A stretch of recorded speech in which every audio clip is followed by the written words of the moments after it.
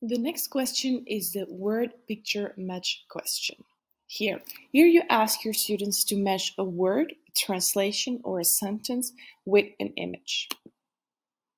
You first add your question.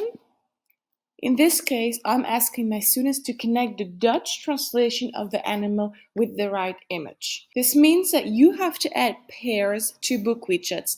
You have to add pairs like they are right. So BookWidgets knows that this is the right answer, and if students connect something else, it will be graded wrong. Click on Add and add your pairs. Add the text first, then add the image. You can choose an image from your computer, choose one from your Google Drive, or find an image online. If you click on the image online, you will be connected with the Pixabay image library, and you can just choose a word and the image will pop up. Choose an image and it will be loaded into BookWidgets. Then add other pairs and they will automatically be randomized by BookWidgets for your students.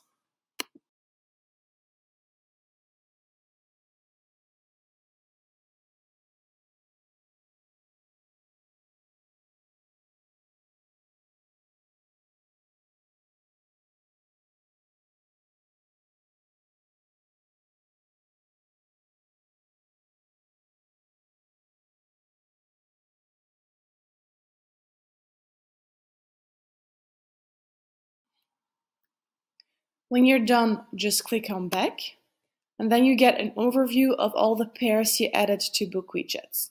You can also add distractors.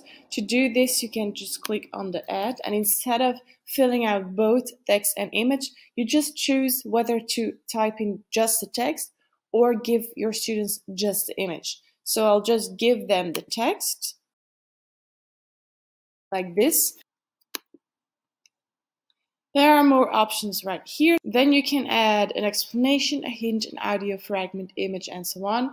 And then of course we have the scoring options. Click here to choose the scoring weight of each pair your students match correctly.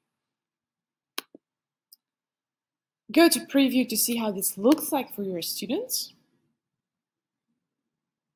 So you can see I added a distractor right here. Some students might connect it with an image, but that won't be correct. All the exercises of BookWidgets also work on smartphones. So in case you're wondering that these images would be a little bit too small, students can always click on them and enlarge them. So they can zoom in and zoom out on them to take a better look.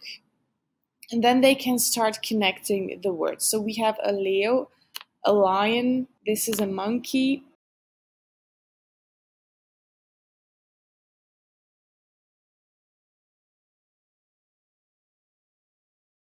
Then we're clicking on show answers just to let you know how this is automatically created and how your students will get points. Of course, you can choose that your students have to submit their work first, so you can take a look at the work and send back the correction and the grades later on to your students. You can see that this question type is automatically graded, so you can see the green lines. These are the answers that your students have correct. Then we have the red line, so this is a wrong answer and it is automatically graded with the dotted lines.